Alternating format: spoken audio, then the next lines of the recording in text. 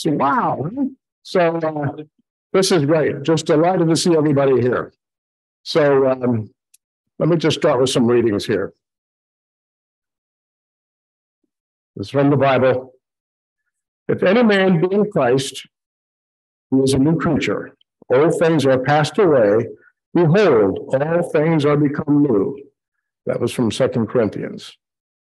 And then from Science and Health, willingness to become as a little child and to leave the old for the new renders thought receptive of the advanced idea. Gladness to leave the false landmarks and joy to see them disappear. This disposition helps to precipitate the ultimate harmony. This purification of sense and self is a proof of progress. And then hymn 258, the second verse. New occasions teach new duties. Time makes ancient creeds uncouth. They must upward still and onward, who would keep abreast of truth. And serenely down the future, see the thought of men incline to the side of perfect justice and to God's supreme design. And then from 2 Corinthians again. Now therefore, perform the doing of it, that as there was a readiness to will, so there may be a performance also out of that which ye have. For if there be first a willing mind, it is accepted according to that a man hath, and not according to that he hath not. For I mean not that other men be eased and ye burdened, but by an equality, that now at this time your abundance may be a supply for their want, that their abundance also may be a supply for your want. And from Science and Health. Each successive stage of experience unfolds new views of divine goodness and love. This is an element of progress, and progress is the law of God, whose law demands of us only what we can certainly fulfill. What we need most is the prayer of fervent desire for growth in grace, expressed in patience, meekness, love, and good deeds. And from Psalms. O sing unto the Lord a new song. Give unto the Lord the glory due unto his name. Science and Health. To those leaning on the sustaining infinite, today is big with blessings. So again, thank you so much for coming. We're gonna have a good time here, I can tell you. It's so much fun to come back here. I was here, as you know, for a few weeks on and off, and I just got to know so many of you, and just so much fun to see so many familiar faces. So it's just great to be here. And everybody on Zoom, glad you're on. This is just great. Well, I would like to start off by introducing members of the board, and I would just ask you all to come up. I'm going to disappear behind this curtain. You'll probably be glad for that. So let me just do that as you all come up here, and then I'll introduce you one by one.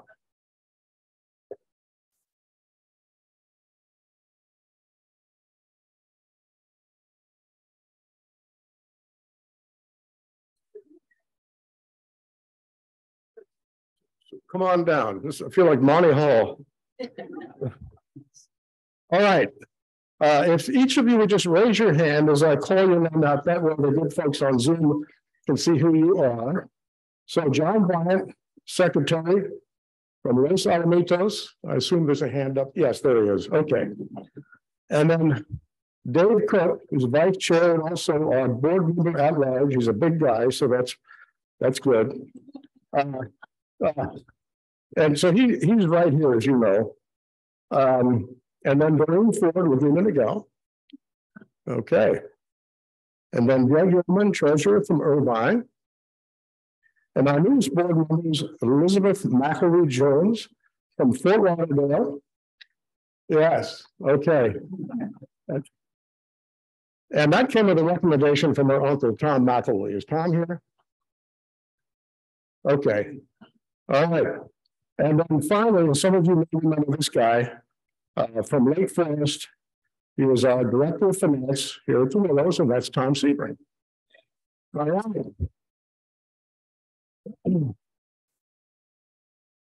Okay, now I'm going to ask you to, unless you want to stay up for a while, but I think we So- can get off. yeah, if you can get off and I'll just do my thing here. Thank you. And this is the Wizard of Oz. Oh, yeah.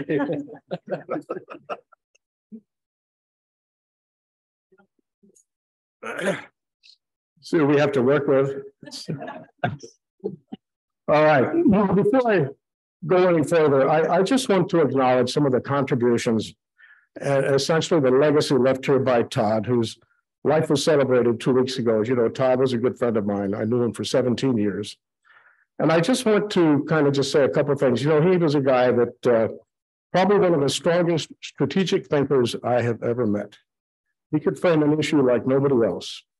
And under his watch, you know, he really worked with this community to get everyone through COVID.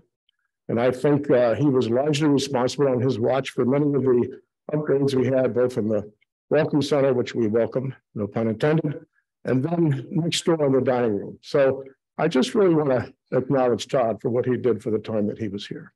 So, thank you.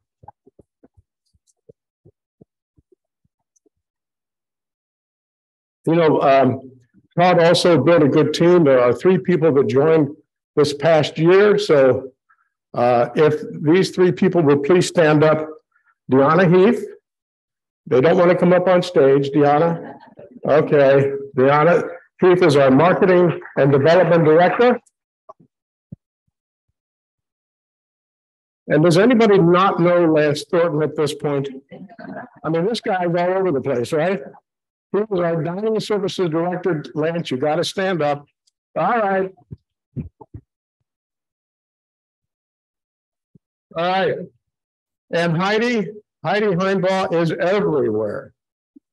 And she is our Activities and Events Director. It's great. Well, I just want to introduce one other person here, and I think everybody knows him by this time. And that's Steve DeWitt. He's our new Executive Director. For those of you who don't know, especially on Zoom here, brings a wealth of experience from the for-profit world. He was with Disney, Intel, Morgan Stanley. So you've got 3 really interesting industries there: finance, technology, and entertainment. He's a lifelong CS, and he's married to Sabrina. They both been leaders down here at the Laguna Miguel Church. Steve is also a Penn grad and on their board of trustees. So we're just really thrilled to have you on board here, Steve. So you'll hear a lot more from him once I get the hook here. Welcome, Steve. I tell you, it is fun working with this guy. We do talk fairly frequently, and I will tell you, I never know where we're going, but it's always good. And it's just been exciting to see his energy, and I think the thought that's really going to be bringing us energy and some new horizons here that I think it's going to be an exciting time. Just glad to be part of it. So let me just add a couple of remarks here. Today, we have a longer wait list of folks wanting to live here at the Willows than we have ever had before. And I mean, isn't that something? Yeah, I think that's wicked. Okay. And the interesting thing is that we've got greater demand, but the fact is the awareness of this place is just very, very low. I'm constantly explaining to people in Boston and the whole Northeast what in the world the Willows is. You know, it's not a 5-bed unit, a facility. I mean, this is terrific. So I just want to say, the fact that we've got that wait list and people really willing to come in here and share this experience, it just speaks to the quality of life now in this grace-led community.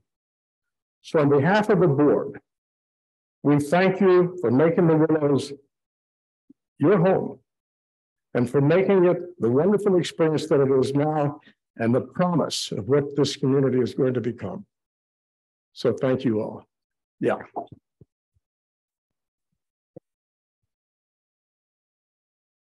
So now I'd like to introduce Doug Yeoman, who is our board member, Finance Committee Chair, and then he will bring up Esteban.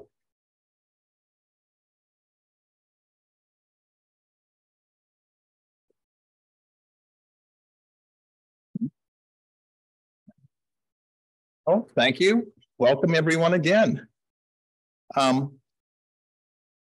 I'll begin by reading the first two verses of hymn 46 from the Christian Science hymnal. And this hymn's very important, very dear to me, was to my parents.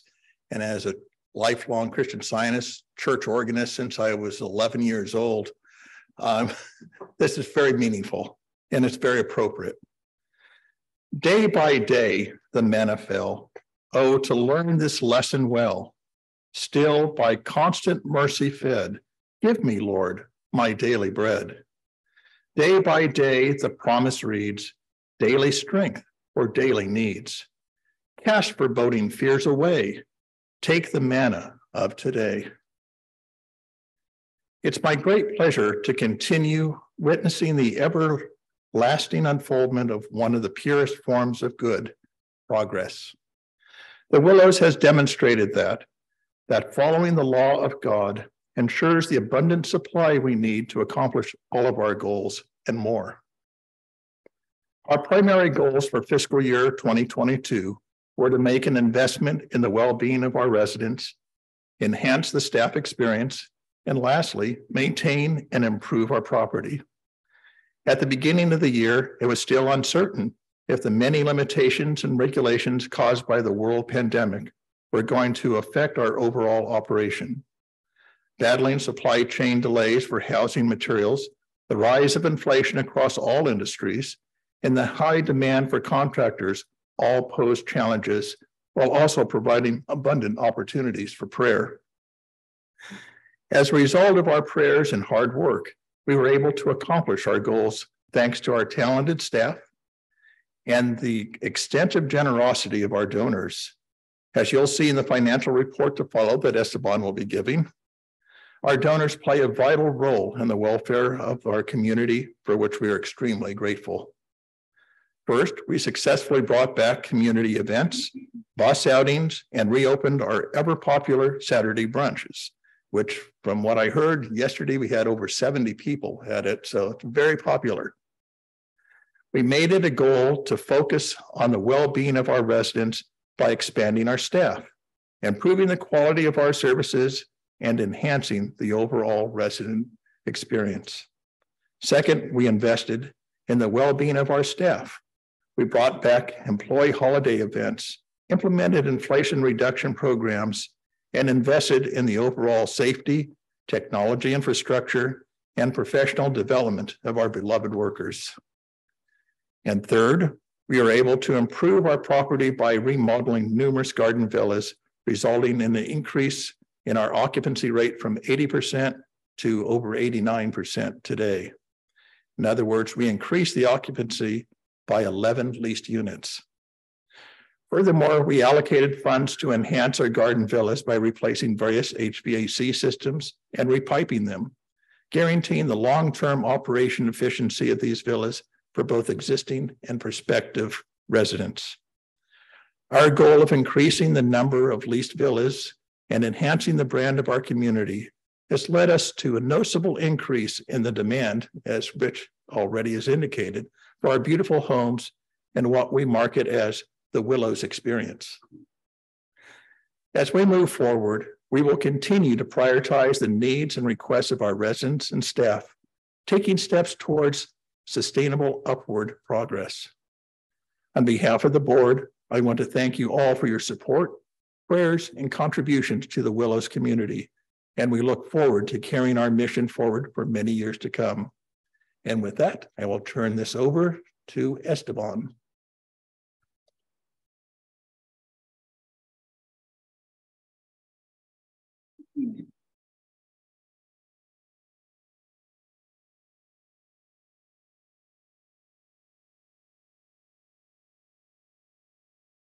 Please notice that the three finance guys, Tom, Doug, and I, without telling each other, wore blue ties today.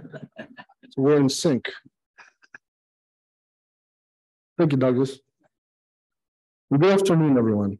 The next few slides provide an overview of the financial statements from the past fiscal year and will be compared to the year before, and I'll highlight the key points.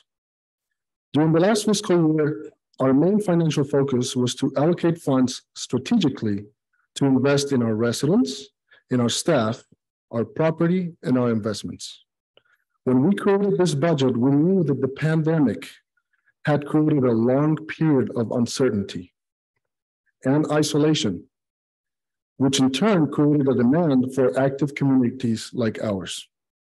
Therefore, we knew that we had a great opportunity to attract more residents by investing in remodeling our garden villas, resulting in an increase in rentable inventory.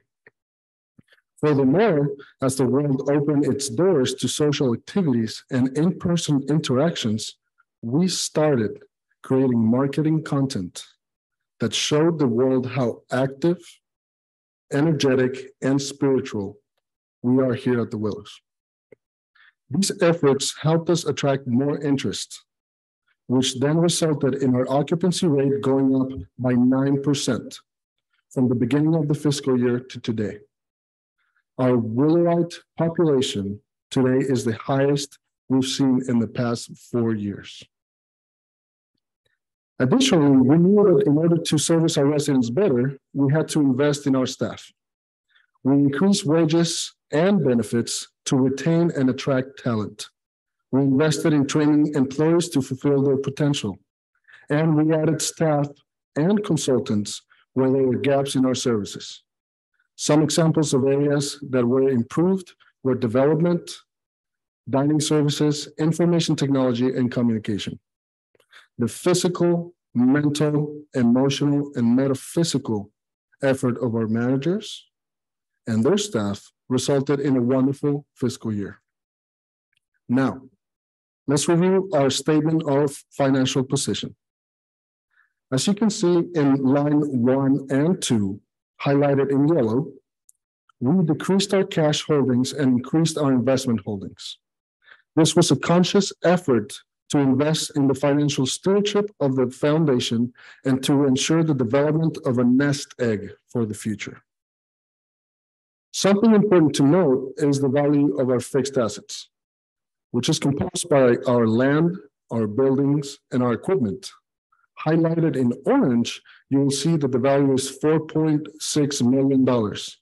Now, this is the book value, an accounting term that shows the original value that has been depreciating over time. Not to be confused with the market value, which is the value that our assets would sell in today's market. And believe me, the market value is much higher than the book value. Our security deposits in line 9 of our statement, highlighted in blue, show an increase from last year. Even though this is an accounting liability, it aligns with our objective to increase our occupancy. The higher the number of deposits held translates to a higher number of villas leased. Another important point I'd like to highlight about our operations is the lack of long-term liabilities. What this means is we operate debt-free. We own our property free and clear, and we don't have any active loans. The bottom line, highlighted in green, shows an overall healthy increase in the value of our net assets due to the many improvements that we made to our property. This includes replacing 64 of the 152 residential HVAC systems, repiping 98 of the 152 units, remodeling 7 villas, and finally turning over 15 villas. Now, let's proceed to review the statement of activities. Our rental income, highlighted in yellow, increased by almost $120,000 a year since last year. This is due to the welcoming of many more residents to our beloved community. We also experienced a healthy increase in the usage of our services to residents. We had an overall increase in our dining room attendance and meal consumption. Last year, we prepared and sold 15,499 meals. Again, 15,499 three-course homemade tasty meals.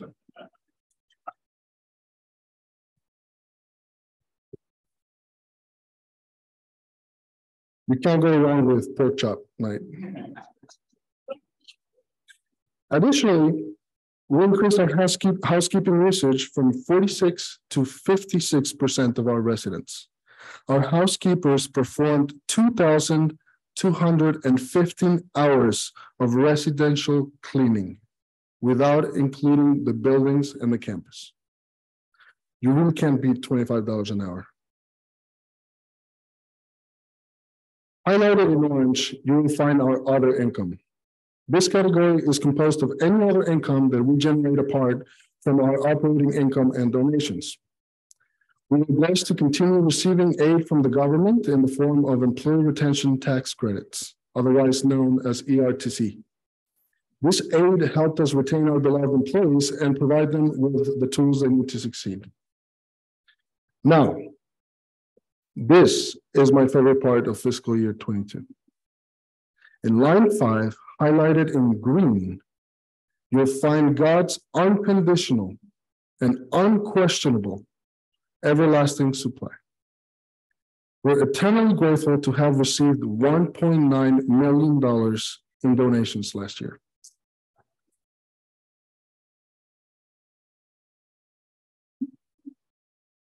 The unequivocal support that we received from our donors has allowed us to make paramount progress here at the Willows. Thank you for those who donated their prayers and their funds to support our mission. These donations also helped offset our investment loss of $314,000. As most of you know, 2022 was not the best year for that. Overall, our total revenue was $4.7 million, 5% higher than last year. Now, just like with great power comes great responsibility, with great donations comes great spending. Our total expenses for the year amounted to $4,300,000. According to the auditors, the most ethical nonprofits in the United States allocate 85% of their spending to what they call the program. In other words, the mission of the company. And the rest of the funds they spend on admin expenses and fundraising expenses. Here at the Willows, we allocated 84% of our spending to the program, making sure we dedicate the most of our spending to the well-being of our residents, staff, neighbors, and guests is of most importance to us. Lastly, the bottom line shows that all of the above demonstrations resulted in a net profit of $330,000 this year. By the way, we budgeted a $1.1 million loss. There's our manna. Overall, we are a financially healthy organization, and we can expect that to continue many years to come, so that you and your family can further enjoy life at the Willows. Now I'll pass this back to Steve for his executive director report. Thank you very much.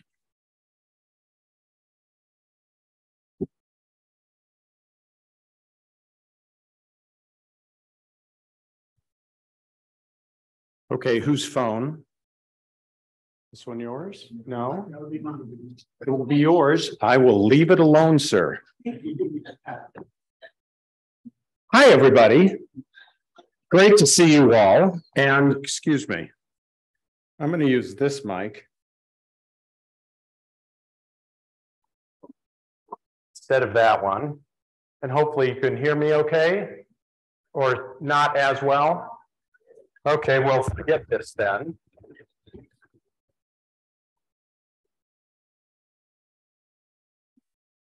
And we'll use this again.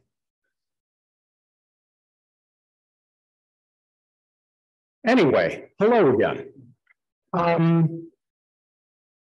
For those of you that haven't heard me talk before, I get all over the place. I will apologize right now, but I also am very excited about what I'm doing now. This was something I had no idea I would be doing. It is not something I planned upon. I have never trained, been educated, or anything else for nonprofits. All of my career has been spent in the for-profit area, and it has been all over the place. Well, no, it has been. Lots of different industries, lots of different geographies, lots of different personalities. So one of the things that I've been asked to remind you all, if you've got any questions, when we're all done here, come seek us out and talk to us. We would prefer not to take time here because frankly, I think you'd much rather hear Richard Davenport talking about stuff metaphysically. Oh, I'm already getting head shaking there. Yes. Thank you very much, Steve. Are you done yet? So feel free to seek us out. We're happy to talk about whatever you want, as long as it's about the Willows. And we will provide you with whatever answers we think we might know. Let's go to the next slide. So a couple of things. You've just gotten a whole bunch of numbers.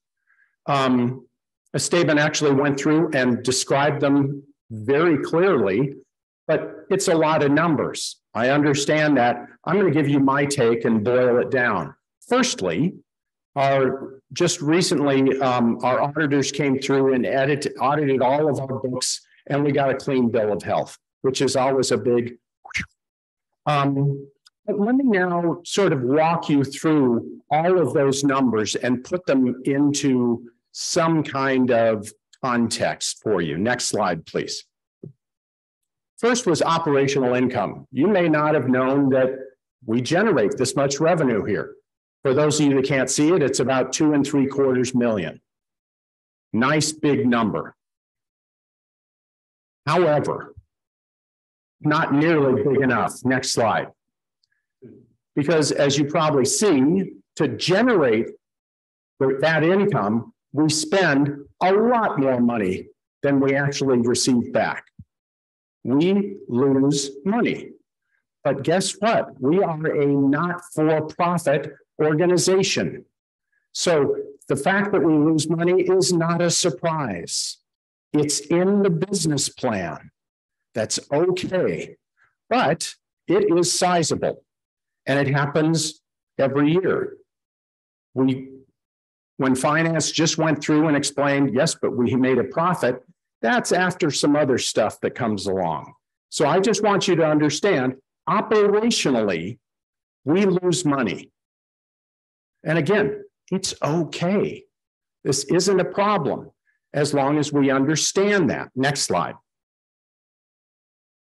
So if you take the income and take away those expenses, we lost about $1.6 million just in doing our business, in providing places to stay, in having a nice facility, in providing meals, in having events, all of that, we lose money. Then again, that's okay. Next slide. Why is it okay? Because people love this place and they love it with their wallets. It's delightful to receive this kind of money. Understand, though, where it comes from. Those donations, let me have one more slide. That's right. So those donations are one thing. We also took advantage of a program that was put into place by the US government during the pandemic. If you kept your employees on and kept paying them, you could receive a tax credit. And we did, to the tune of almost $300,000. Awesome. One time. We are not expecting this next year. So that's a $300,000 donation that we can't sort of count on next year. The donations that we got, just so you know, one was a huge bequeath that we did not know was coming. It was over $1 million. Another comes from a very large donor who absolutely believes in the Willows, what we are doing, and we have a great relationship with them. They sort of, we sort of say, this is what we'd sort of like from you and where we'd like to apply it. And they have been saying, great, just keep us apprised. So we go ahead and work on some stuff and they go, great, here's some money to cover that. We go off and do some more. Great, here's some more money to cover it. It's awesome. And we've been asking for a certain kind of amount. I'm going to be exploring vastly more with this same organization and see what that feels like. I'll come back to that in a minute. But that's sort of where we are. Oh, and I should say, so we also got a few more donations in from some other organizations.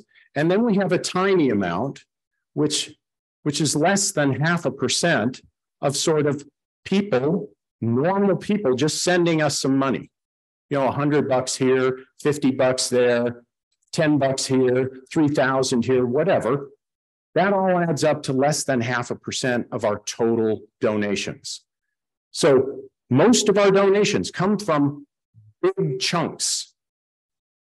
And I'll cover that again in a minute. Next one. So overall, and then there's one more, I think. Yes. So these come back to the numbers that Esteban just showed you, were $640,000 operational income. And then if you take out of that our investment loss, we actually had a positive year. Absolutely great. Very commendable, wonderful. But as a business person, I'm still a little itchy over it. So let's go to the next slide. Thank you. Heal it.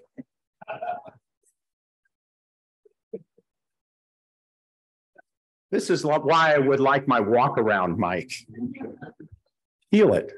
I like that. So don't apologize. That was a good line. I'll probably use it sometime.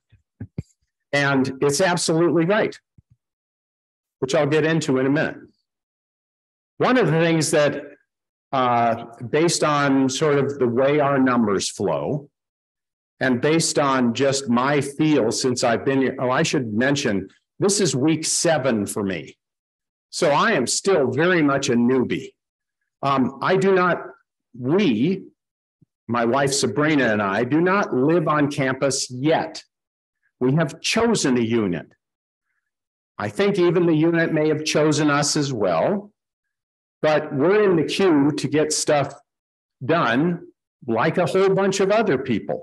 So trust me, the executive director does not get special treatment here. And so we're waiting for stuff to happen to it. And sometimes that means waiting for materials. We'll see. But the big thing for me that just is very clear is the Willows is a gift. It's a gift to all the residents from everybody that has given money. It's a gift to the community from the residents. It's a gift to the Christian Science movement. And therefore, it's a gift to the world. But I think oftentimes we just think about this place as this cool little sort of corner in South Orange County, and that's it. Let me share with you, I was talking to somebody the other day. I used to serve on the board of Principia's board of trustees with him. He termed out there, but he's still a very good friend. And he serves on the board of one of our biggest donors, which is a foundation who don't like to be named. Hence, I'm using, the donor who must not be named. And what he told me the other day was that he said, it just feels like there's sort of a stirring of thought at the Willows when he's come to visit. And he said, I could see this place becoming sort of a metaphysical hotbed of activity on the West Coast. And I asked him, cool, but why just? Okay, I'm not thinking big enough either. So it is a gift. This is not a traditional elder care business. Yes, we lose money in our basic business, but so what? We are here to get growth going. We're here to grow ourselves. That's why we're all here. That's what attracts people. It's this attitude on campus. And that's why I'm here. I had no idea that I was going to end up working here. Always having worked in the for-profit world, not nonprofit. I was retired, granted, third time, but I was not planning on going back to work. And through an interesting situation, namely my wife just asking me an innocent question while she was on the phone, would I ever consider that? And of course I said, no way. And God spoke differently and said, yes, you need to think about this. And in throwing it back at her, yes, but what about you? You have lived there before. You know what it's like. Would you work there and live there? Not work there. Would you live there? And she said, no. Yes. And here we are. Again, we didn't expect this, but I don't know if anybody expects the Willows. Person after person that I've talked to who work here, it's a little fuzzy why they're here. But once they're here, it's very clear. And same thing with a bunch of residents that I've talked to. They're sort of surprised they're here. We've got some new residents who are signing up that I'm aware of because I've been involved in their interview process and their sort of onboard, well, not onboarding, but at least talking to them. And they are stunned that they're joining the community. But they cannot wait. Their families cannot wait. And it isn't because they're a pain. It's because the children see the opportunity for their parents here. The children see and have felt the kind of thought that is going on here. I don't know if you all are truly aware of what this place is like for people who are elsewhere and get a chance to come on here. It's like a breath of fresh air. It's like a glass of cool water when it's really hot. It is awesome. So we need to work at that. And I don't have any big announcements for you right now. Well, you've been here 7 weeks already. Come on. Let's change stuff up. Maybe. I can tell you one thing we are going to do is lean more heavily into metaphysics. That doesn't mean across absolutely everything we do, but it's very clear, just based on the response back there, people want that. And you all are qualified. So I don't know what we're going to do with that, but just imagine harnessing that collective metaphysical might and taking on some of the problems of the world. Maybe right outside our gates, maybe on the other side of the planet. Don't know. But I do know we collectively are not thinking big enough. It's one of the challenges that I've thrown down for the staff, for my team, which is we do not think big enough. So I've asked people, we need to pull together budgets. Yes, they're already in there, but they only go a certain time, and they're designed by finance, which is awesome because we have to report stuff that way. It doesn't work for me strategically thinking.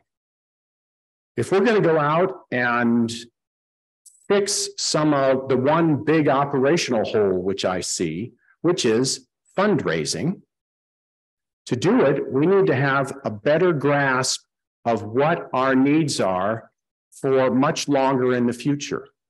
Instead of us planning 1-year things, I want a 5-year thing and a 10-year thing. And instead of thinking, I want what we asked from our major donor last year, and let's add maybe 5 or 6%. I want to say, suppose that they said, have whatever you want. Think about that. Have whatever you want. And let's say you're in charge of buildings. So Dan, anything you want. Well, I'd like to get all of the next year's worth of air conditioners bought and paid for. Well, how many are you going to need in the next 10 years?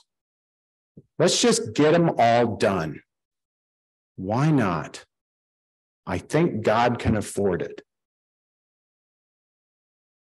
Jay, if you were given free rein on things that we need to do with our landscaping, what? Think about it. Well, I'd like to replace all of the irrigation stuff. Now you're starting to talk. Okay, and what else?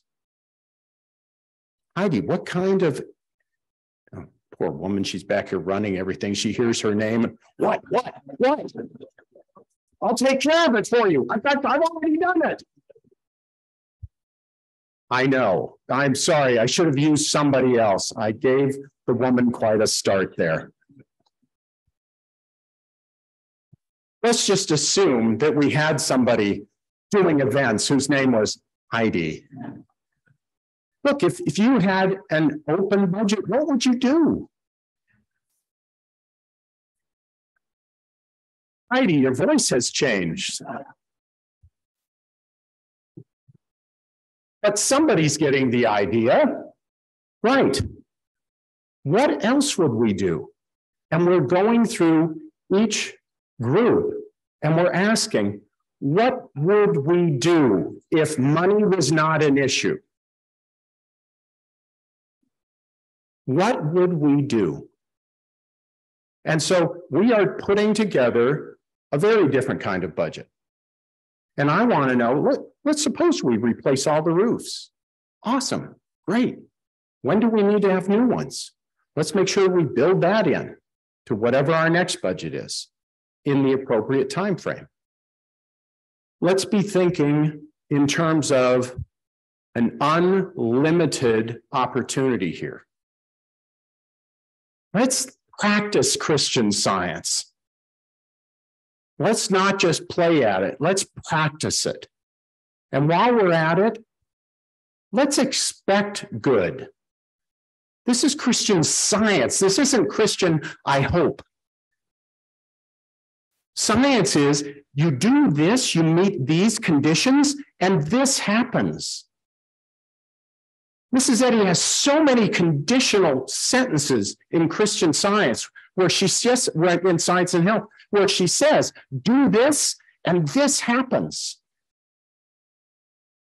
Well, let's put that into practice. Let's put together, we need this much stuff. Why? Because we're trying to change the world. Who wouldn't want to be part of that? Wow, have I gone off my script here?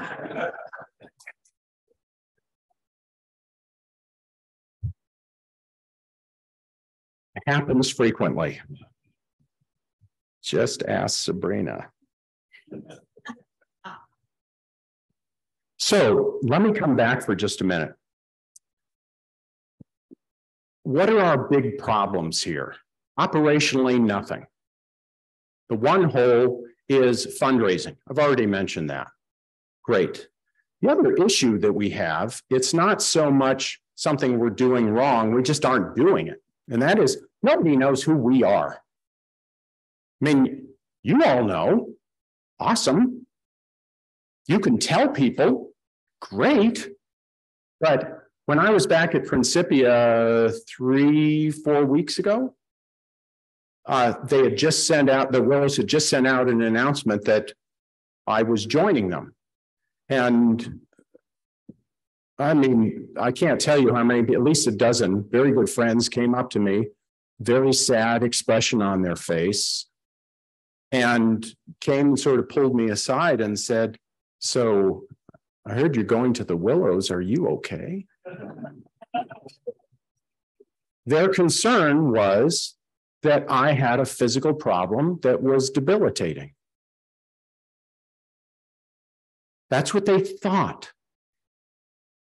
I was able to correct that and let them know that that just wasn't so. And in fact, there are a whole bunch of people here who just are crazy and they love life. And okay, maybe I use different words, but you get the idea. And then they asked, "So what do you have? 5 units, 10 units?" No, there is so much ignorance about what we are, who we are, how big we are, how successful we are. We need to change that. So that will happen. I found it interesting that previous speakers here today all sort of are dealing with the manna story, because I've been praying last night and that's what had come to me. And so I just want to think a little bit about what Moses sort of faced there, where he's trying to get to his goal of the promised land. He's got all these whiners with him who are constantly saying, "Oh man, I'm so hungry. I'm so hot. How long is this going to take?" And I think, how long is it going to take? Because it ain't very far away if you look physically. But they had to spend 20 years wandering around there because there are some people that didn't believe. So, okay, but they did have a complaint about the food, namely lack thereof. Right? And so he prays and he gets an answer, and they get manna in the morning and they get quail at night. Clearly worked really well for 20 years. I think the selection is a little boring after a while, but that's okay. It worked. And I love that each of us touched on this. Doug talking about day by day, the manna fell. And this is sort of what we're really looking at here, which is there is supply here. It's whatever we need. It will be sufficient. If we need a lot, it'll be there, because every right idea brings its own supply. We don't have to go find it. It comes with the idea. It's part of being right. That's what we have to remember here. The right idea brings its own supply. So I want you to think about that. And there's one other thing that I want you to think about. And it's this last line. We want your prayers because they work. Because we have an expectancy of good. We don't have a hope of good. We don't have a wonder. We expect good. Why? Because this is a science. Again, do this, meet these conditions. This is what happens. Over and over again, meet these conditions, you get awesomeness. Okay, she didn't use that word, but that is what she meant. Because it is awesome. It is terrific. It is right. All of us have proved this. All of us have done this. All of us has experienced this. So let's be Christian scientists. Let's go out and demonstrate this. I am really looking forward to growing with all of you. This is just so cool. Thanks.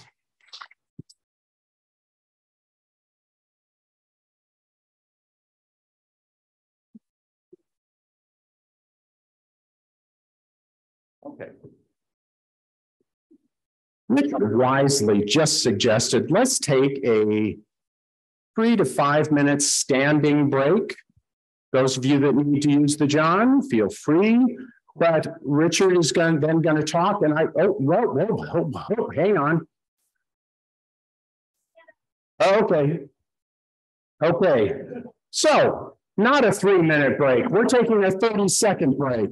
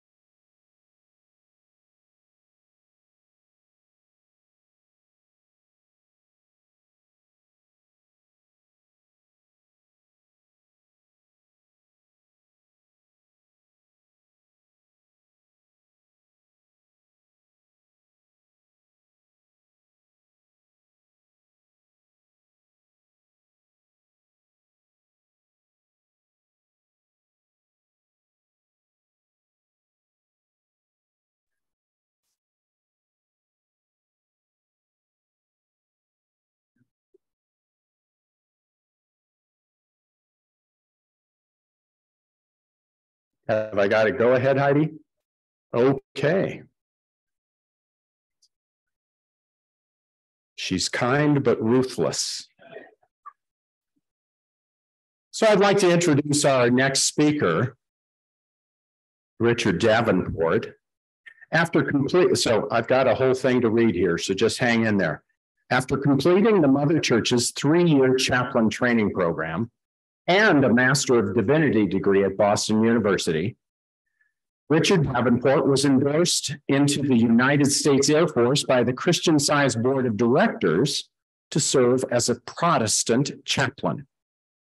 Their endorsement authorized him to, quote, perform the duties required of him as a chaplain, including necessary religious offices not inconsistent with the church manual. His 2-decade ministry across 3 continents was recognized by the Air Force for its inclusivity, community building, progressive vision, and effectiveness with diverse audiences. The last 2 generals for whom he worked summed up his career with the following words: stellar performer, worked miracles, most productive chaplain in the command. And he tells me there were at least one other.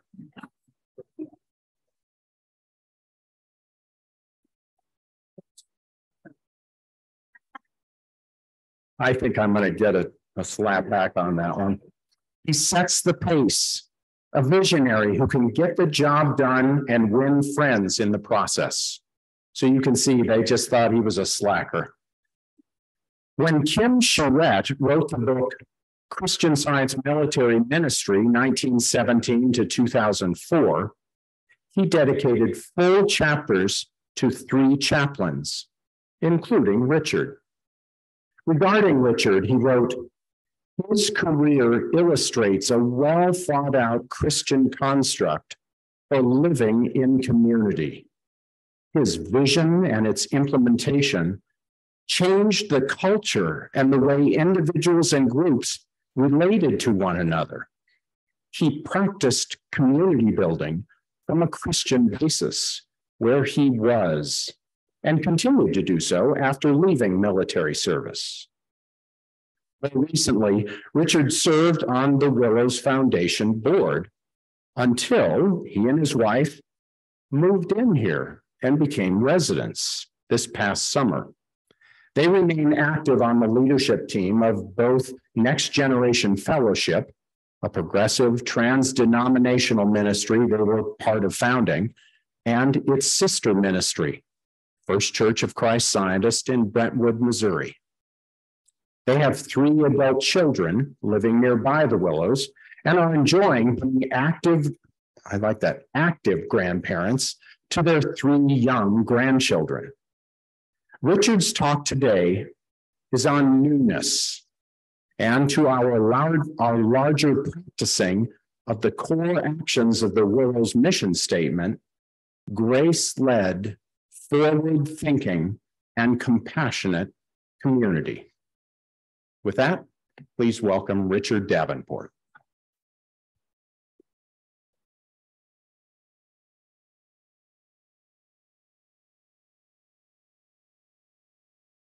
Set this up.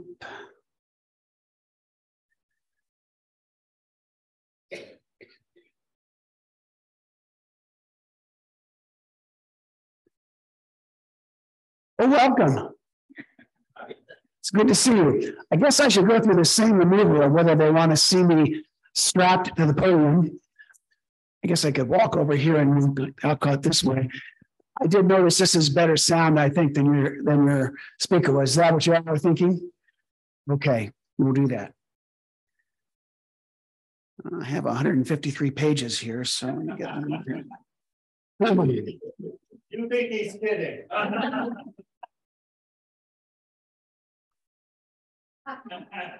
You know, it's interesting. I've been in this room a lot since 2004 when I came here with a Bible conference. And I've done a lot of talks here, including the opportunity to speak to the annual meeting back in 2020, but I've never done it as a resident.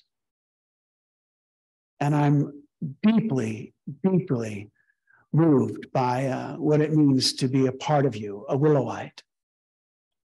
And I am certainly, as Jerry would attest to, we are two of those people a year ago that would have been stunned to find ourselves at the Willows. And now so very grateful that we are. And I just can't help myself anymore. I'm going to put on my button. It's one of the first buttons I put together when I started speaking Christian Science. It asks the truly profound question of all of our spiritual journeys: have you hugged a Christian Scientist today? So we're going to move forward with that. I do want to thank Heidi, Liana, Andre, Rick, and Jerry, my dear wife, for all the help with this event, the tech side of it. Thank you all in this room for being present, and for all of you on Zoom for joining us. I would like to open with a sung prayer. I'm going to play it for you here, just a moment. For 14 summers, I organized and hosted an annual Bible and Spiritual Life conference for Christian Scientists and their friends at the Sycamore State Park and Conference Grounds overlooking Monterey Bay in Central California. One summer, our musical director, someone you may know, longtime organist at 11th Church, John Gilmore, our musical director was teaching attendees to sing a 4-part harmony to this sung prayer. And someone among us said, why don't we do a flash mob? Well, that really catches with a lot of Christian Scientists. And so we did. We went over to the dining room at lunch, stood up and did this spontaneous sharing. A lot of people really loved it. It's a short prayer. I'm going to ask you to listen to it, because when we're done, I'm going to bring up Douglas Eastman, and he's going to lead us in the singing of this prayer. So let's hear it now.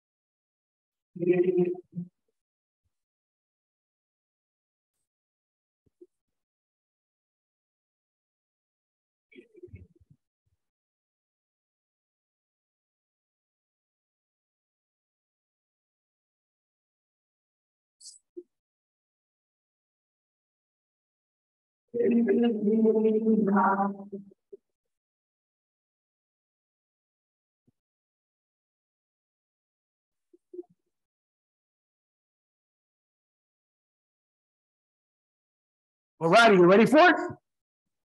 Are you ready for Douglas? We're not ready for you yet. We put the words up here. There we go. I want to say if I could use one theme, trying to read this talk together, it would be about the heart and the hearts that would pray daily, even sometimes moment by moment. Melt me, mold me, fill me, use me. We are here for God. Let's stand if you want to get a little more stretching. And if you want to, or we can remain seated. But Douglas, why don't you come on up? We're going to sing it through twice.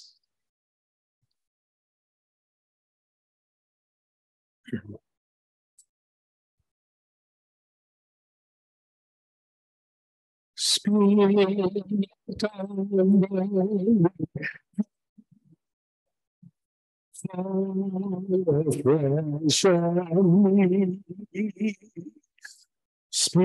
Lord,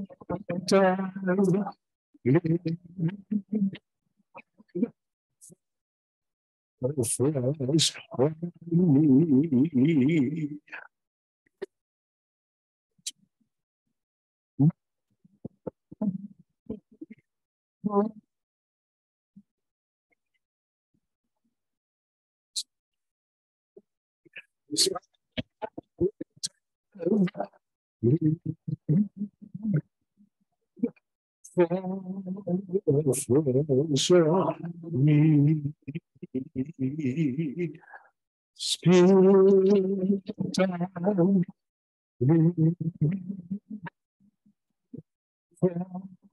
of the fresh on me.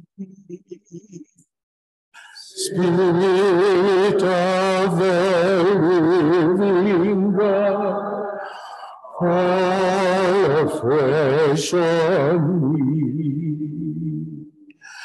Melt me, mold me, fill me, use me. Spirit of the living God, fall afresh on me.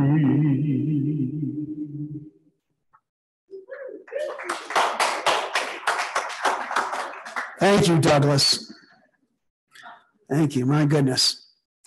I love the Spirit of the living God, not the spirit of tried and true or familiar patterns, talking about newness.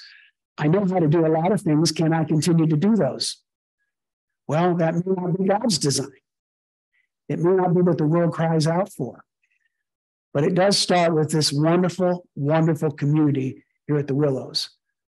I could echo so many things in Steve's remarks, but none of them more than what a gift the Willows is. And what a need it is for the rest of the world to see it. I did say with the world, not just the Christian Science movement. As a city on a hill, there's a world here, I think, that is larger than maybe we've even begun to think of.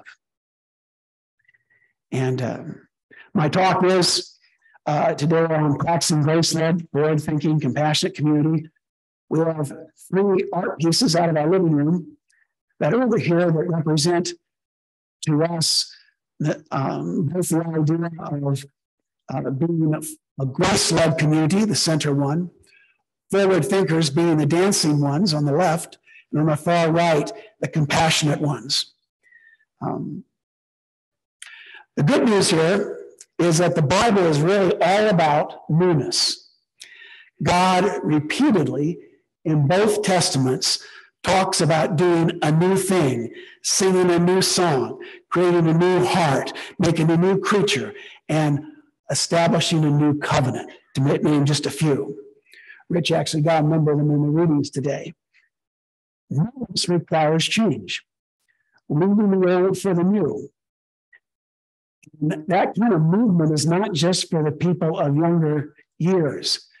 I read, in fact, wrote an article published in the journal on Abraham, who left his father's house, who was an idol maker, interestingly, at the age of 70. His journey to where? No GPS, never saw a brochure, was no video available. He's just going to walk with God. I think someone was thinking something like that prayer. He wanted to be used by God and felt God had a calling for him. But to get there from here involved some melting, some molding. So people keep traveling in the Bible. In fact, it's kind of interesting things. When people aren't moved in the Bible, no one's writing anything. So a lot of what you got in the Bible is about the travels. And they're moving to higher ground. Wow, what a name for a ministry. That's the name of my ministry. So if you didn't know that about me, what do you do?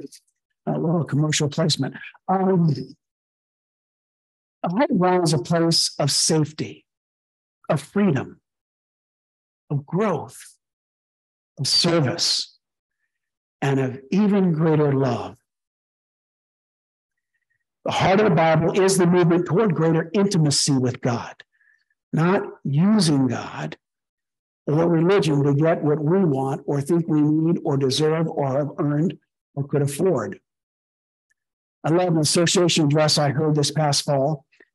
The teacher said, it's not about me, whoism. Not about me working God. Trusting God is the only certainty, and God is in charge. It is not about getting the objectives of our heart, but in lifting those objectives up so that, as in the words of our daily prayer, our affections are enriched. Mrs. Eddy uses some fascinating imagery for us in a moving article about moving. It's simply titled An Allegory on page 323 of Miscellaneous Writings. You may be familiar with this. A stranger descends from mountaintop to the valley below to invite people to ascend the mountain with him.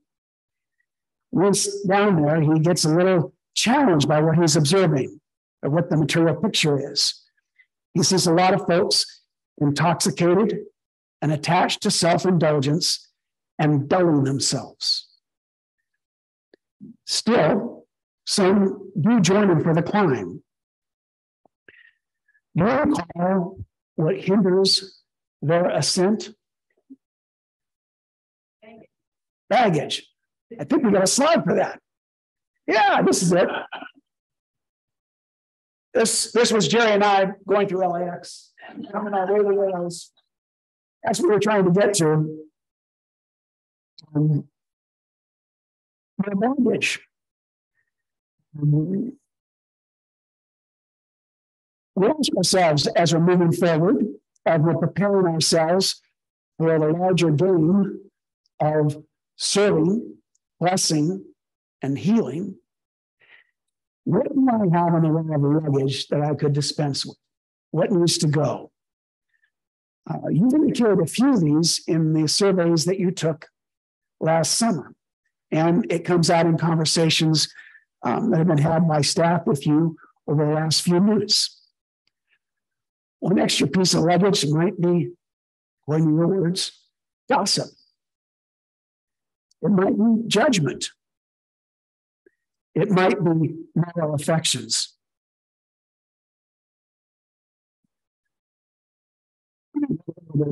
The stranger deals with that and observes it.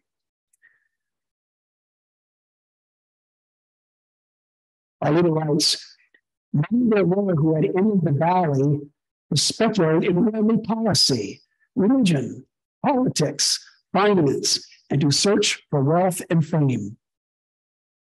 These had heavy baggage of their own and insisted on taking all of it with them, which must greatly hinder their ascent. When common travelers halt and disagree, will be those who having less baggage ascend faster, despite of being the summit, loaded as they are, they can need to stop and lay down a few of the heavy weights. But when you take them up again, everyone determined not to part with their baggage. This is one of the more pithy statements I've ever read from Mrs. Eddy. Obstinately holding themselves back and sore-footed, they fall behind and lose sight of their guide. When stumbling and grumbling and fighting each other, they plunge headlong over the jagged rocks. That's pretty visceral, isn't it? So this idea of baggage is something that comes up time and time again among spiritual thinkers of all brands. But there is one who has a lot of friends in our movement, even now years after his passing. How many here are familiar with Peter Henniker Heaton? Yeah. He has a new book out about him by Kim Chouette called Peter Henniker Heaton, Man of Joy. He was a remarkable traveler who suffered an inability to move for almost an entire decade in the mid-20th century. He could not, for many years, even sit up. This included the time of the German bombing of London, where he and his wife, Rose, lived. Rose was a stellar character and an example in her own right.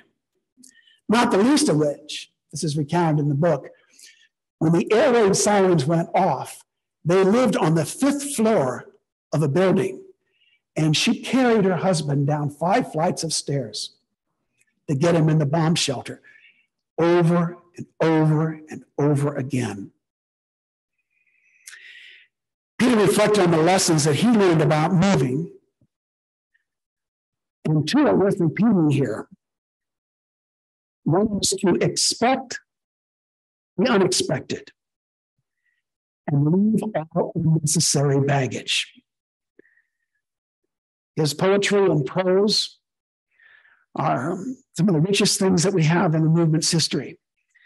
Working with the Home Forum page for many years, he was entirely healed. And just more so, you could see a heart set on fire in a man of joy. Now, in light of unnecessary baggage, we might pick up some useful carry-ons, especially for the practicing community. There we go. Isn't that an interestingly diverse community? For instance, Jesus' example is one of people into the circle of his community. All of these were individuals and groups who were unclean to the Jews. And by coming in contact with them, they felt they would become unclean as well.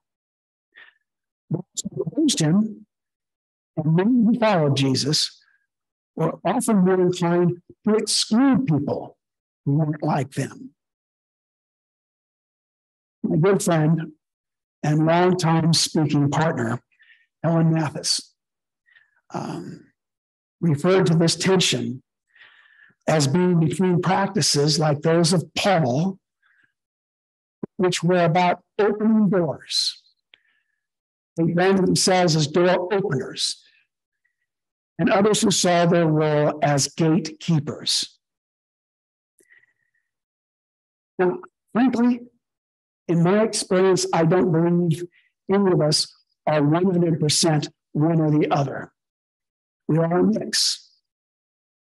Stephen Gottschalk, one of our deepest thinkers and most effective bridge builders to the rest of the world, used to say there that some terms could be retired. One of them was non-scientists. Steve said this was kind of like living in North Dakota and calling the rest of the world North Dakotans.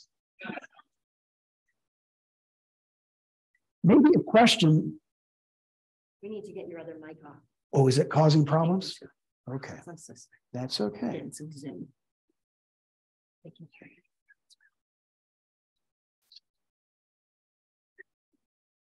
A question for me to consider with the willows is to balance the pleasure of living with people who share our religion, such as we practice it. There are a lot of different ways we're seeing of how it's practiced. We like that, and we often refer to it as living with like-minded individuals. We do that without feeling attention. Somebody may have made a choice that is not what we would have made, or that we imagine we wouldn't have made in their circumstance. Maybe it's a question we could have more conversation with. I'll return to that a little bit later. What should be the basis of our sameness? What should be the landmarks of our journey today? Well, Richard already spilled the beans when he got into Mrs. Eddy's remarks about false landmarks. And we should have a slide up there with the quote. Pardon? I took it out. See, I was trying to make this shorter last night. Even then, I was anticipating. Mrs. Eddy talks about false landmarks and gladness to see them disappear. And I will confess, I have had to learn and pick up some new understanding about false landmarks in my journey. I think when I was younger, I associated false landmarks with evil landmarks, like those jagged rocks that people are falling on in the allegory. False landmark is not necessarily an evil thing. It just might be something that we've already arrived at, and therefore it's not helping us move forward. Often false landmarks rest our gaze on yesterday's demonstration at the expense of today's. And here's what I was going to return to about the discussion about diversity and how we choose different paths. God chooses for us different paths. I remember a particular moment at last year's annual meeting, a superb interview by David Cook of our current monitor editor, Mark Sappenfield. Mark touched upon one view of medical science I found very arresting. And as an example, I think it's the sort of thing we could have following ongoing discussion about maybe here. Mark raised the question, could many of the conditions being healed in the chapter on fruitage in Science and Health be healed by medical science today? He said, yes.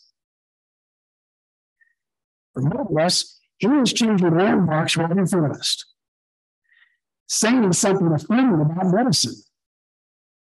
I was raised in a church culture that celebrated every medical failure as an affirmation of Christian Science, as the one true way. In context, many of the voices that I grew up with would have said, why would we affirm medicine's capacity? Mark explained it very well, that in Mrs. Eddy's day, medical science was seen as being pretty totally incompetent. Today, however, he said, these symptoms are often treated better by medicine. However, just as many reports in fruitage stress that while they were thankful for the physical healing, their greater cause for gratitude was frequently stated as a larger sense of God's love and presence. Perhaps we need to go back to the Bible, because there are passages we don't often get in our big chapter. Read of the Bible. Here's one from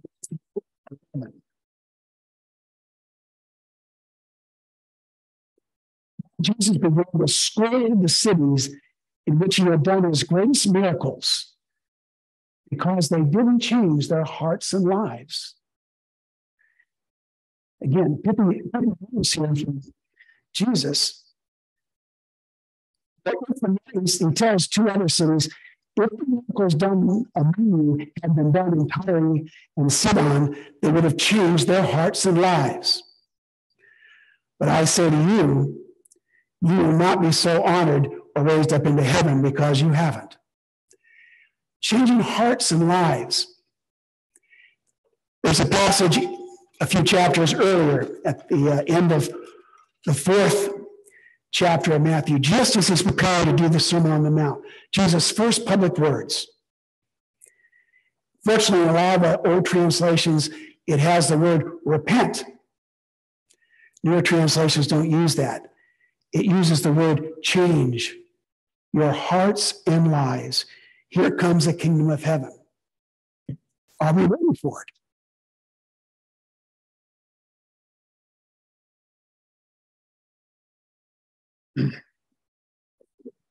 The country consumed with loneliness, anxiety, memory of oneself, with constant social media influences, chemicals, shopping, money, sex, power. Perhaps mental and emotional health, along with relationship and community wellness, receive more of our attention. These words on page 444 of Science and Health have application far beyond the question of just physical health. God will direct you into the right use of temporary and eternal means. Back to the Bible on this. This is apparently considered the text of Romans 12, verses 1 and 2, as her second choice for the correlative scripture in our Sunday services, that which is currently served by 1 John 3. I'm offering it now to you in a contemporary translation from one that I grew up with, J.B. Phillips' New Testament. With eyes wide open to the mercies of God, I beg you, my brother, sisters, and siblings, as an act of intelligent worship, to give him your bodies as a living sacrifice, consecrated to him and accepted by him. Don't let the world around you squeeze you into its mold, but let God remold your minds from within, so that you may prove in practice that the plan of God for you is good, meets all his demands, and move towards the goal of true maturity. I like that a lot. I also like another reflection on what does true maturity look like? What does growth in grace look like when it's grown up? So here's part of what's happening right now in our society is a lot of sparks are coming off among religious thinkers. One of it is this influences us in our denomination as in any other. But a lot of people today are not wanting to make religious profession. What they want is a spiritual practice. They don't want to recite beliefs, and they frankly are not necessarily interested in hearing teachings about God. They want to experience God directly, powerfully. And I think that's very, very strong. The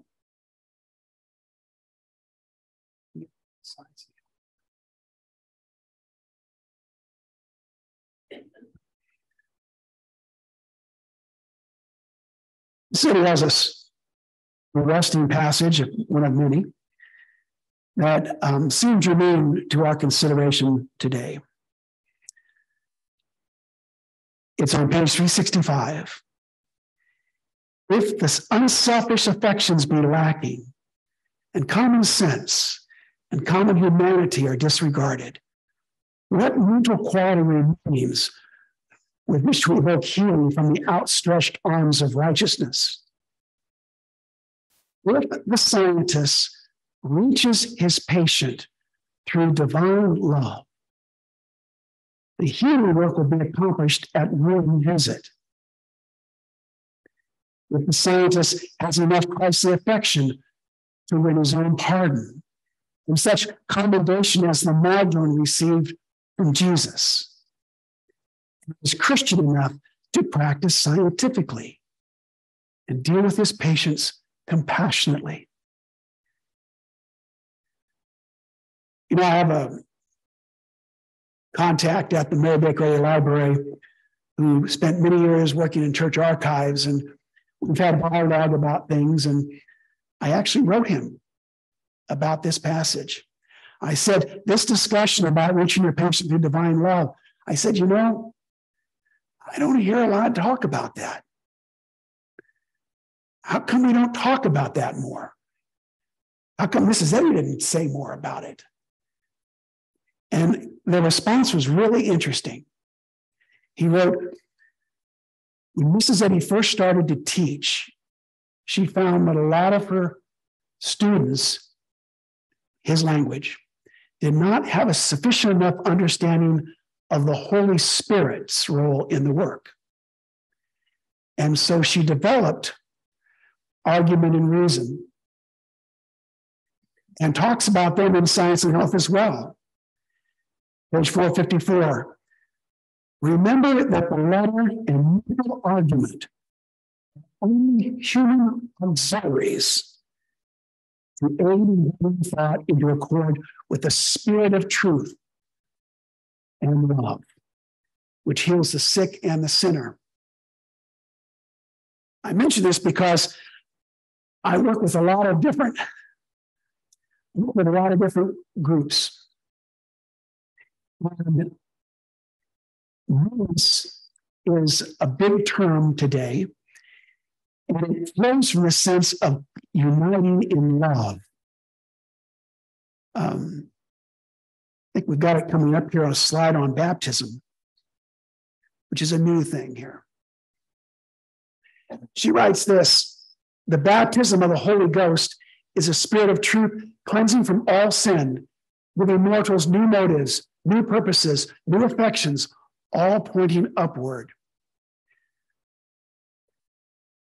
I think it's interesting that there is such talk today about spirituality and uniting in love. If we could use the language Mrs. Eddy began with and said was the ultimate, talking more about our experiences with love, we would find a lot of the challenges in building bridges diminished. We would find common ground with a lot of people. Let me show you an example of how things have changed, where people are talking less about religion and more about spirituality, defined as, where's my sense of purpose? Where's my identity? How do I connect to the universe, to the earth, to my family? What is it about my relationships that could be enriched? Talking about things that have to do with, where's my creativity? How am I generative? That's just not about having kids. It's about bringing new things into the world, new ideas, new services. So this is the old chaplain seal that I entered the chaplaincy with in 1979. For years after I came in, as the religious complex of America shifted, we added a crescent for Islam. We added a symbol for Buddhism. We started adding religious symbols to that seal. Now, this is what the seal looks like today. What's different? There are no religious symbols. It's about spirituality. It's about encountering the divine. It's about the many different ways people do this. Think of who they're trying to serve. I was with this group for a long time, mainly young people, most of whom have no religious background. They were told when they came in as a young chaplain, they were told the chaplain is your pastor in uniform. That doesn't mean anyone, you can be anybody who doesn't have a pastor. I never knew one. And it just invites us to consider again, maybe we could do better and find a different way. And for that, we go back and reinvent things we've always known. Example, the woman at the well. The woman at the well was the first person in John's gospel that Jesus discloses himself to. You got to think about breaking old landmarks.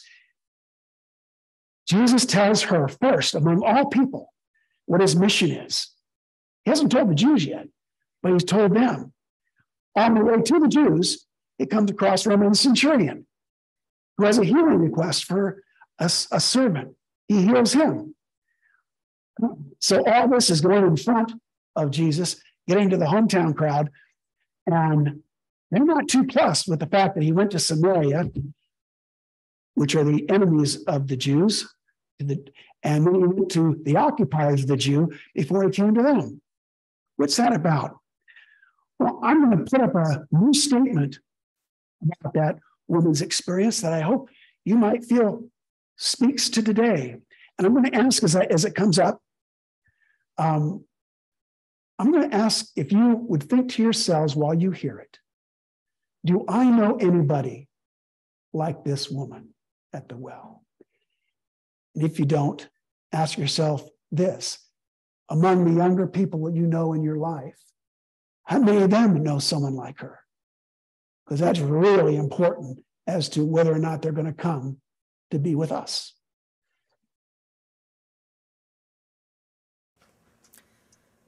I am a woman of no distinction, of little importance. I am a woman of no reputation save that which is bad. You whisper as I pass by and cast judgmental glances, though you don't really take the time to look at me or even get to know me. For to be known is to be loved, and to be loved is to be known, and otherwise what's the point in doing either one of them in the first place?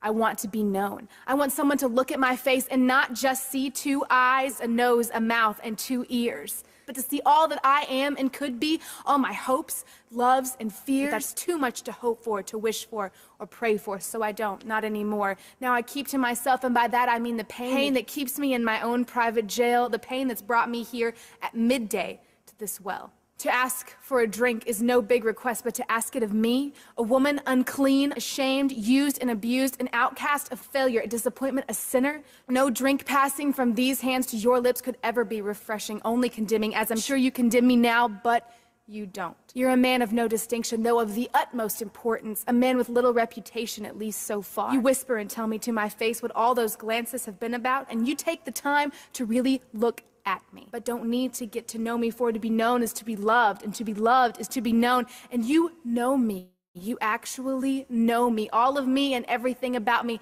every thought inside and hair on top of my head, every hurt stored up, every hope, every dread, my past and my future, all I am and could be. You tell me everything. You tell me about me.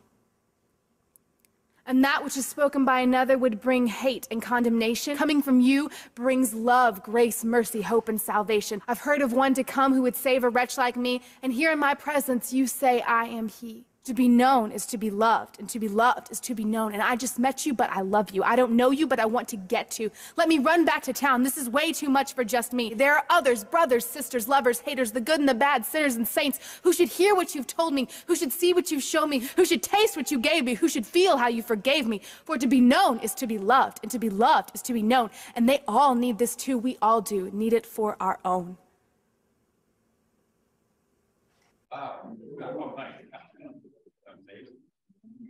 What do you think?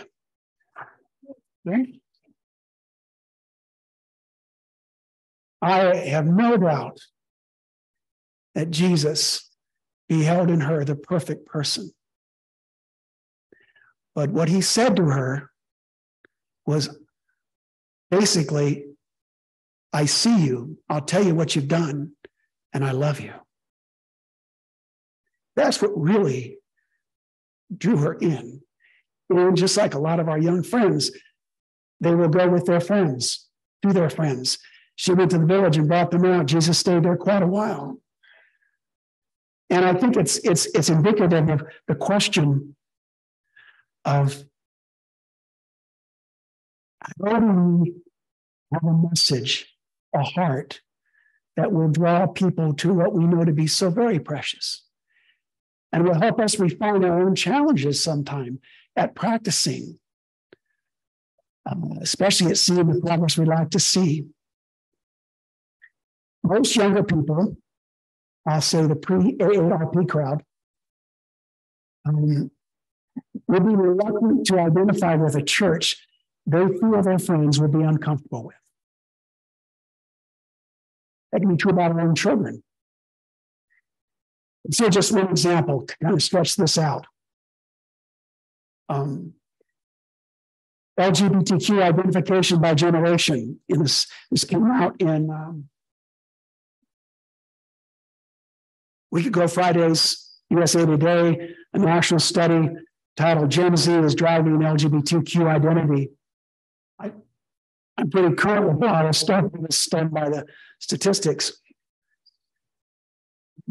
2.7 identify with LGBTQ, 2.7%. Millennials, 3.3%.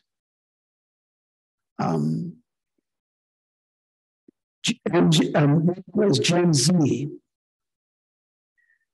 So I got those back. Boomers, 2.7. Xers, 3.3. Millennials, 11.2. And then there's Gen Z, the generation born between 1997 and 2004. Almost 19.7% identify as LGBTQ. And of that group, and in many cases, some of their parents, the millennials, 2/3 of those that do identify as LGBTQ, almost 2/3 identify as bisexual. Well, just to say, kind of, if we can't have an understanding beyond the grudging tolerance of sexual diversity, which others feel, even if we don't say it, we're not really going to be in a good place. That's just an example of one piece of a false landmark. The landmark that is getting ripped up around Christianity today, just so that you know, it isn't just us, is saying that basically the Christian church has not said what it wants from us as heterosexuals. It tends to tell us two things, as the kids say, as we hear it. It certainly is what I heard about sex. Two things about sex. One, have it before you're married, and one should talk about it. We don't want to hear it. It's really true. Now, we're going to look at the grace-led community and look at this picture done by a Southern California artist named John August Swanson. I got to know him, and you'll see over here on the painting, he had done a bunch of remarque on the bottom for us. And I love talking to him in his home, and he uses this picture to illustrate the grace-led life. This is what he calls the prodigal son, the pearl of the parables. The prodigal son wanted to be seen. Who else in the story does? Well, the story about the prodigal son is kind of a misnomer, or at least it seems to be at times, because the guy, the young son who takes the wealth and goes off and squanders it, does all these things, comes home repentant and is reconciled to his father and goes into a party. Who's missing? The older one, the elder son. And it's hard because a lot of us at this point in our life may identify more with the elder son, who chairs the executive committee at the local synagogue, who's, does all the right things. But it comes out in his dialogue with his dad that he actually wants the same thing his younger brother did. He wants dad's money. But he won't repent, he won't turn, he won't shift, he won't be remolded. And he's left, and one of the biggest question marks I have in the Bible is, whatever happened to this guy in the story? He doesn't go into the party, he's not reconciled to his father, he's separated from his brother. We're going to a new slide I'm going to bring up to you that helps us focus maybe a little bit more on this. A cartoon. If you can't read it, some of you may be on the Zoom. Jesus is here talking to a group of sad-faced Bible bearers and says that the difference between me and you is you use Scripture to determine what love means. And I use love to determine what Scripture means. Well, there's a lot to say about taking the Jesus lead on things like this. We use a term of him to describe him as exemplar. He certainly is. But to Mary Baker Eddy, her language for him is far, far more deep and varied. Her poem, Saw Ye My Savior. Have you ever known anybody in the movement who referred to him as their savior that way? Maybe a few. It's not a language we tend to use. And another question. I have a lot of questions. That's part of what we're trying to do here.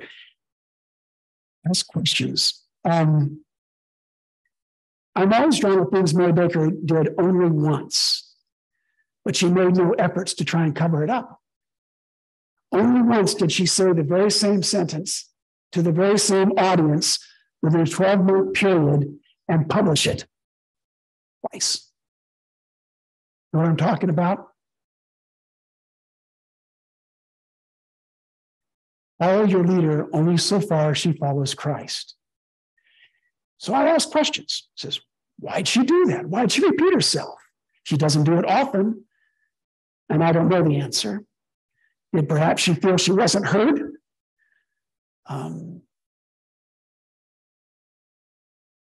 I think it might have been that it needed more repetition to her.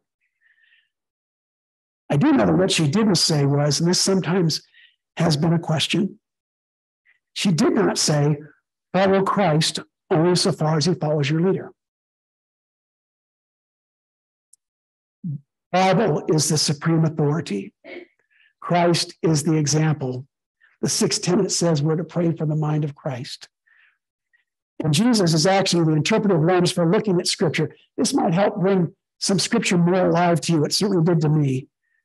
But basically what you do is you submit Scripture through the interpretive lens of Jesus.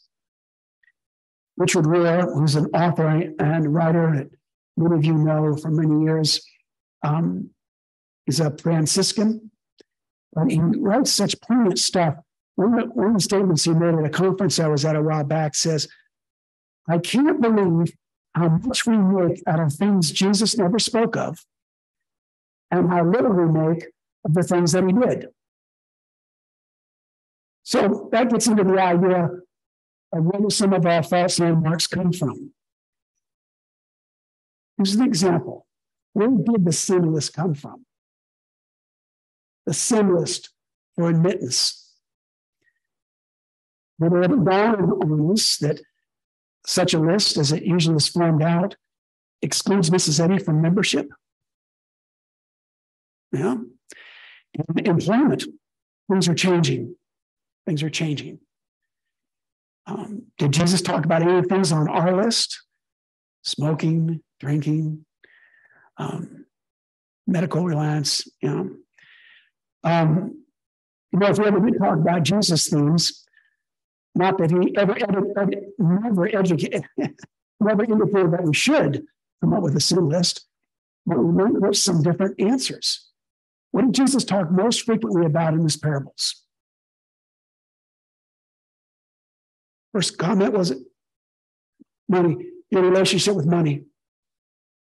The prodigal son talks about money. The Good Samaritan talks about money. You go on and on. It's a very predominant firm. I remember a town hall meeting with the Christian Science Board of Directors maybe 11, 12 years ago. And during Q&A, a woman in late 20s asked about why we weren't upholding the standards more rigorously. One of the directors made the comment that he was wondering if we have the right standards. And he said, I wonder about that a lot. He said, I wonder about things like perfidy. He said he has a whole article about perfidy. And I thought, well, she does. You know what perfidy means?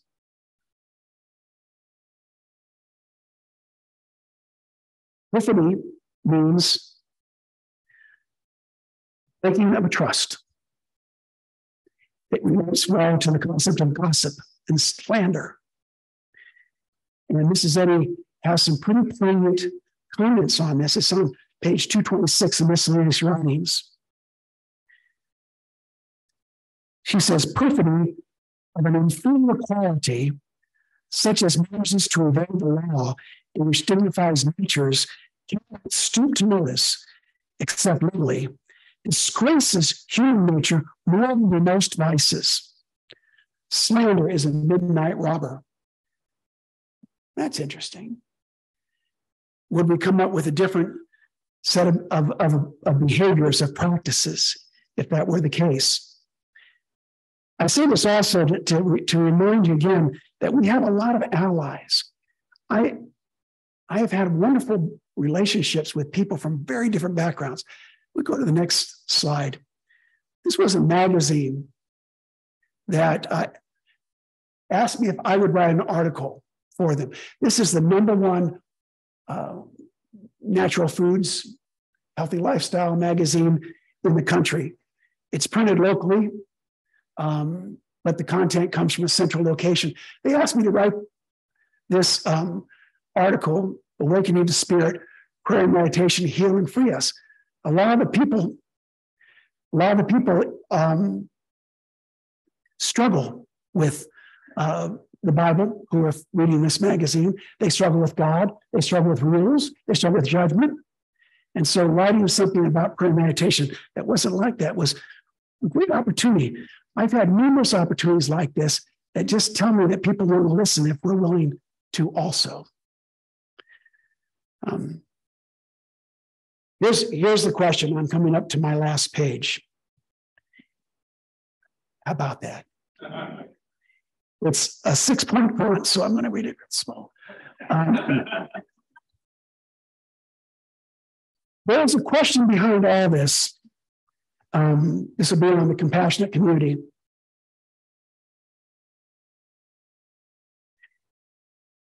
We love a passage, Matthew 5:48. Be ye therefore perfect, even as your Father in heaven is perfect. One of the challenges we have is we define perfect the way we think of perfect. The actual meaning of the word, because it wasn't really, it's like 1 Genesis 1:26-31.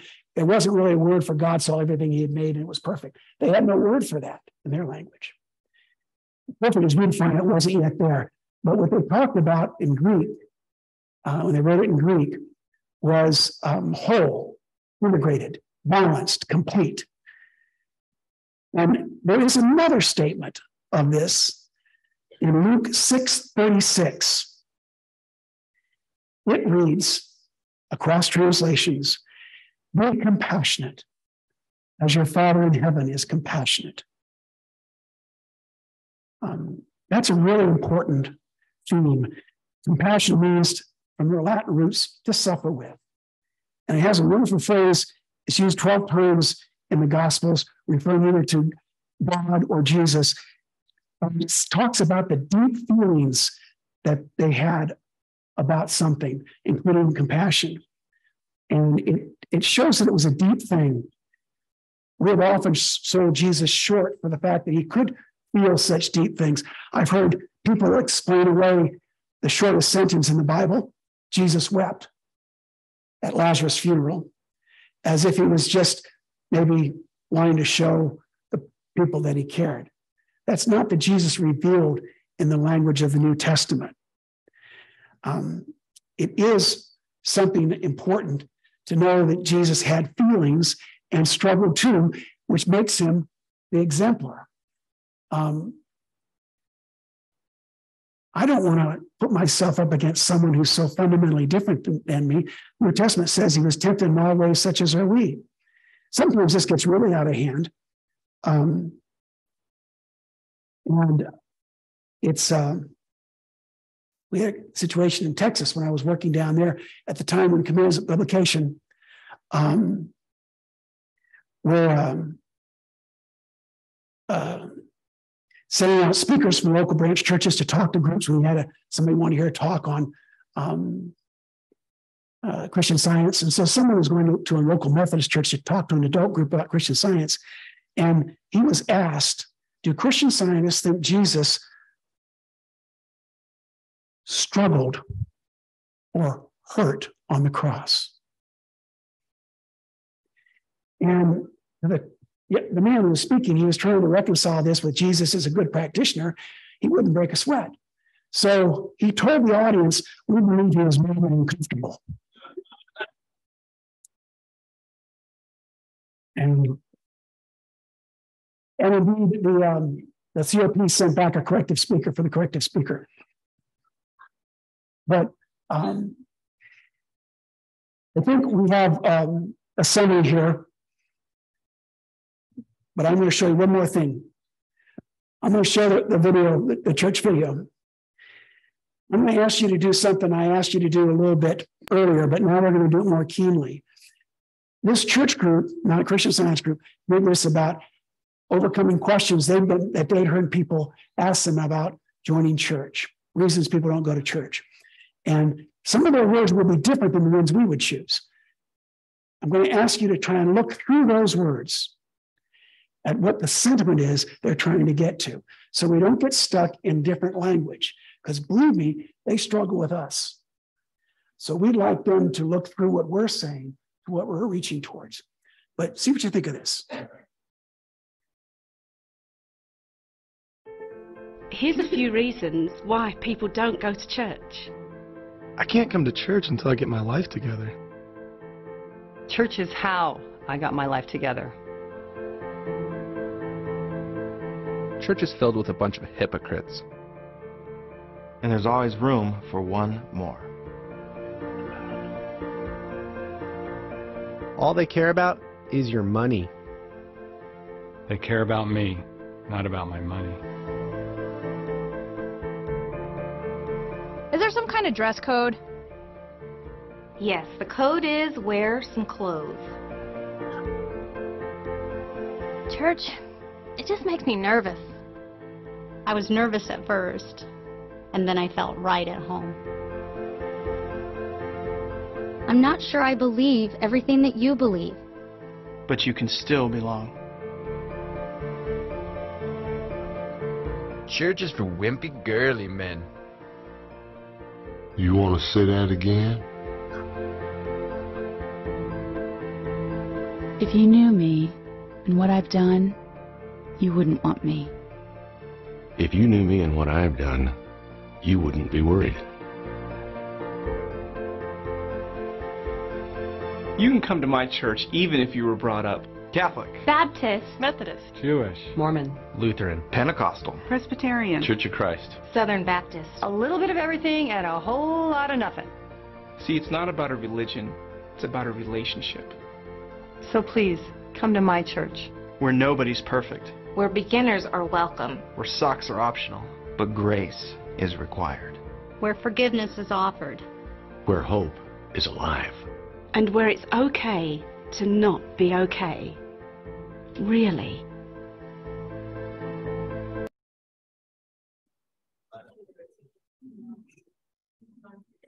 That's pretty powerful, huh?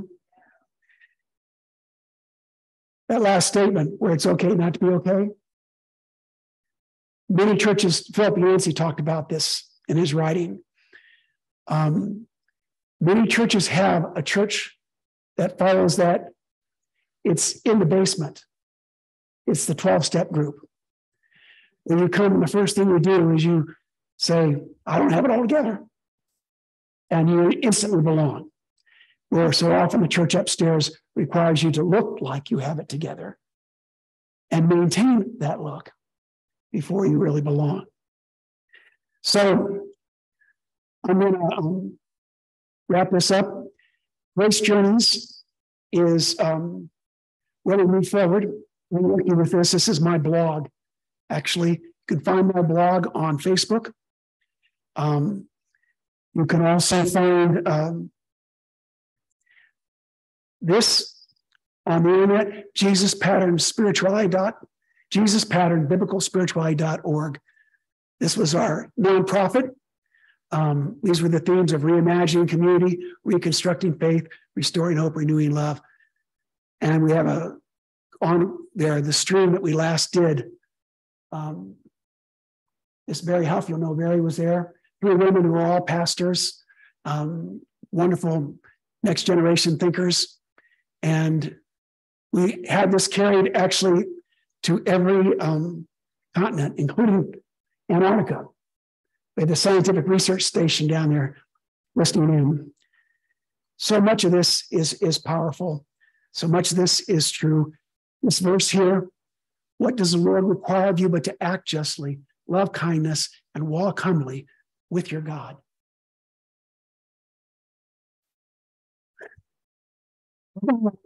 So much is none of this happens in your head.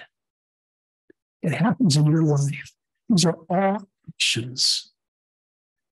And I love that because as a Jewish tradition, it was about action.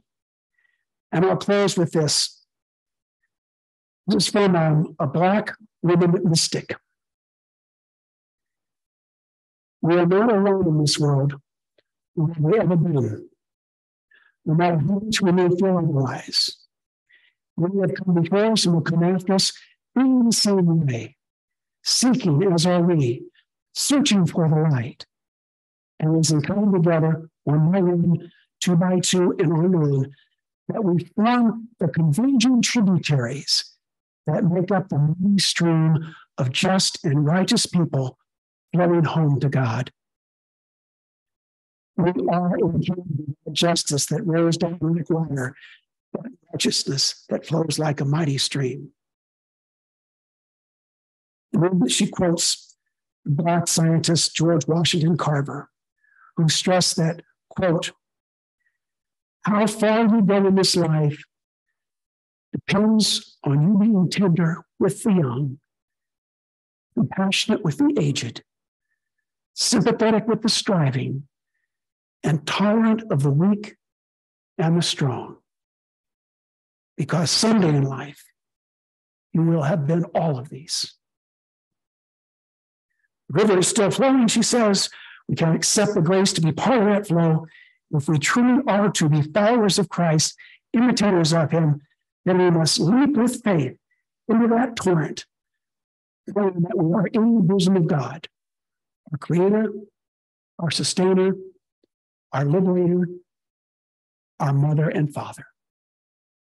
Thank you.